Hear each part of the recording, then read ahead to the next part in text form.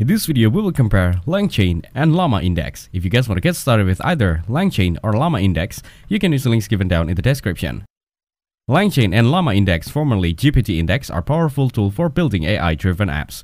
LangChain is a framework designed to build apps powered by large language models or LLMs. It is ideal for advanced AI applications like chatbots, NLP tasks, and AI-driven decision-making.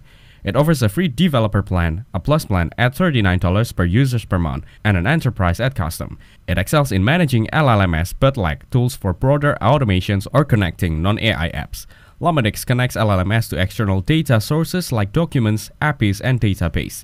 It focuses on creating data indices to improve the efficiency and accuracy of retrieval with LLMs. It simplifies dataset management and supports complex queries for data and knowledge extractions. However, it lacks real-time data update support, making it less ideal for dynamic datasets.